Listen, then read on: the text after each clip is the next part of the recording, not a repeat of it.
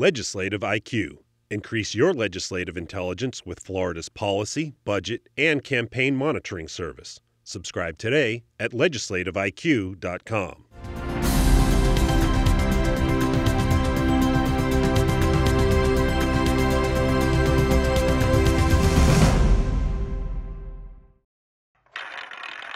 Around and around it goes. The question: should Florida expand gambling, including adding Las Vegas-style casinos? The answer: not an easy one.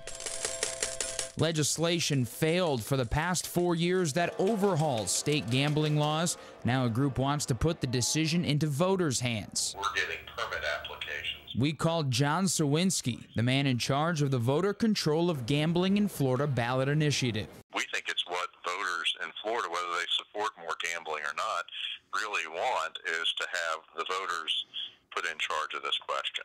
Tell our elected officials keep big gambling out of Florida. Sawinski also heads up the anti-gaming group No Casinos. Look at the last 5 years, the amount of time and energy and intellectual capital and political capital that have been spent on the issue of casino gambling in the state.